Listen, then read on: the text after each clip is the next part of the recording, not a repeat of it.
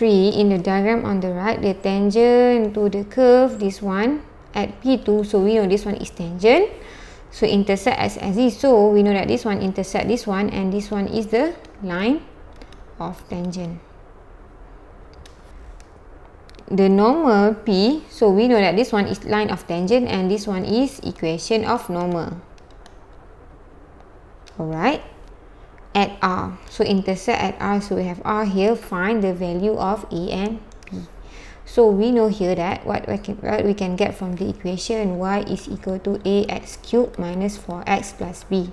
So this one is the equation. So we know that equation of tangent dy over dx, this is equal to, so 3 we bring forward, we get 3a, so x, 3 minus 1 we get 2, minus, so 4x we just take 4. So this one is the gradient of tangent. But what else do we have here? We have P and Q. We know that this one is on the same line, which is on the line of tangent. So we can find the gradient. So P is 2, 1 and Q is 1, 1 over 2 is actually 3 over 2, 0. So we can find the gradient from here. So M is actually y2 minus y1 divided by x2 minus x1. So this one is the first one. We find this one first and then this one, right? So this one is actually x1 y1. This one is x2 y2. So y2 is 1 minus y1 is 0. x2 is 2 minus x1 is 3 over 2. So this one we get 1. 2 minus 3 over 2 is actually 4 over 2 minus 3 over 2. We get 1 over 2, which is 1 times 2 over 1, which is equal to 2. So we know that here our gradient of tangent is 2. So here we know that dy over dx. So at this point, at P, 2, 1, this one is actually dy over dx is equal to 3ax squared minus 4. Where dy over dx at this point is 2, and we know that 3ax is equal to 2 squared minus 4.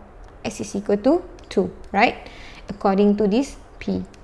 Okay, so 2 is equal to 3 times 2 squared is 3 times 4 is 12a minus 4. So we bring 4 to the other side. 2 plus 4 is equal to 12a. So 6 is equal to 12a. So a is basically 6 over 12 or 1 over 2. So here we know that a is equal to 1 over 2. Okay, for b, we couldn't find it from the equation of dy over dx, right? But from here, ax cubed minus 4x plus b. So we know at this point, which is 2, 1. So we know the value of x, we know the value of y, and we already know the value of a. So if we substitute everything, the only value that we don't know is b. So we can find b.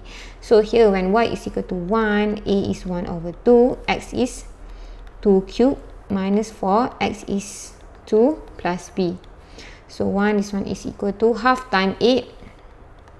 This one is actually we get 4 minus 4 times 2 is 8 plus b. So 1 is equal to 4 minus 8 plus b. So 1 is equal to negative 4 plus b. So b is equal to, so we bring to the other side, 1 plus 4. So here we get 5. So here we know that b is equal to 5. B, equation of normal at point P. So we know just now from A, we calculate that M is equal to 2, right?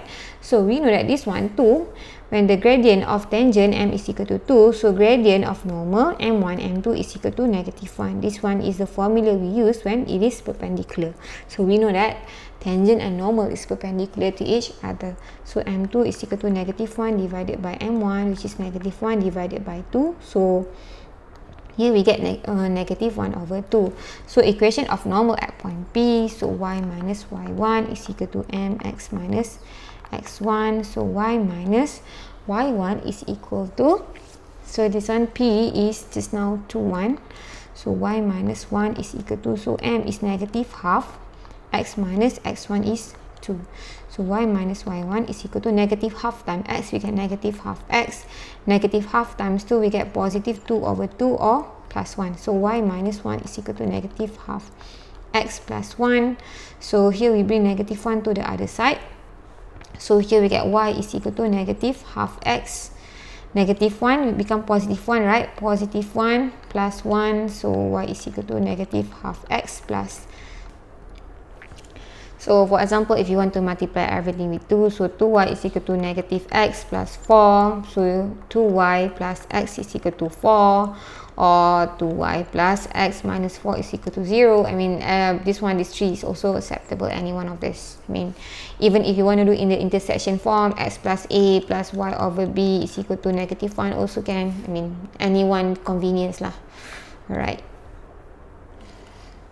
So this one, y is equal to negative half x plus 2. So the coordinates of r, we know that r is on this point. So r is on this line. So we know that at r, so this one is on the x-axis. So y is equal to 0. So we just give it as x1, 0. So y is equal to negative half x plus 2. If y is equal to 0, 0 is equal to negative half x plus 2. Half x is equal to 2, so we bring to the other side. So x is equal to 2 times 2, which is equal to 4. So we know that this one, when y is equal to 0, x is equal to 4. So the coordinates of r, this one is 4, 0. So D, the area of triangle PQR.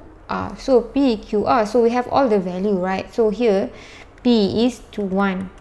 So Q is 3 over 2, 0. So R is 4, 0. Okay, so the area of triangle, you have to use this 3 point. So half.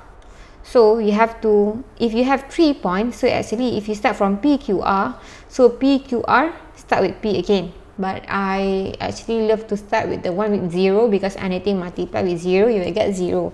So I want to start with R. So R, P, Q, and make sure you come back at R. So you must have 1, 2, 3, 4 here. You can start with any point, but then if you start with R, finish with R. Start with P, and with P. So this one is 4, 0. So P is 2, 1. This one is 3 over 2, 0. And our R is 4, 0. Which is equal to half. Okay, so up to down, we have to multiply and add. 4 times 1 is 4, so just 4. 2 times 0 is 0, so plus 0. 3 over 2 times 0 is 0, plus 0. Okay, and then down to up, we have to minus. 0 times 2 is 0. 1 times 3 over 2 is 3 over 2, right? So minus 3 over 2. 0 times 4 is 0, right? So minus 0, we don't have to write. So I just love it, and I don't know, I just love like taking the one with negative to put it front and back, because you have to do it 2 times, so it will be easier. Since anything multiply with 0, you will get 0. But depends, if you do P in front, P, Q, R, P, you will still get the same answer. You can try. So this one is 4 minus 3 over 2. It's actually 4 times 2 is 8 over 2 minus 3 over 2. Half 5 over 2. So this one is actually half 5 over 2, because the value is positive, right? So you get 5 over 4. So this one is in unit square.